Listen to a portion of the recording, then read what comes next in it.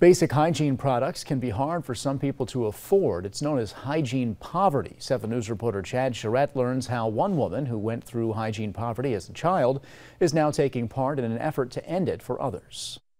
When you're a young girl, I'm 12 years old, 11 years old with a period, and when you don't have the items that you need, it's very dehumanizing. Meet Heidi Williams. She experienced what many call hygiene poverty.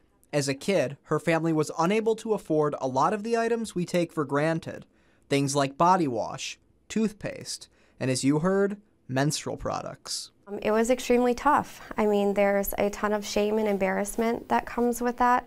Now, she's part of the Jefferson County Hygiene Collective, a coalition of like-minded individuals and organizations with a single goal: ending hygiene poverty. Over the years, they've gathered supplies for easy distribution at places like Pivot and Planned Parenthood. I know what it feels like to go without those items. I understand the shame, the embarrassment, the isolation, and I truly do not think that any child deserves to be in that position. How do folks get in that position, though?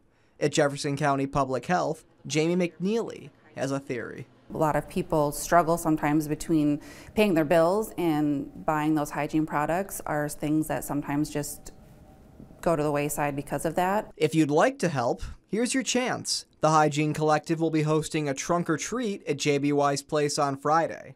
All attendees are encouraged to donate essential hygiene products. The dignity that comes along with having good hygiene is something that everyone deserves, so we are trying our best to eliminate hygiene poverty in Jefferson County. Once again, the trunk or treat will be held here at JBY's place on Friday. Folks will be able to bring in their donations while the event runs from 4 to 7. Chad Charette, 7 News.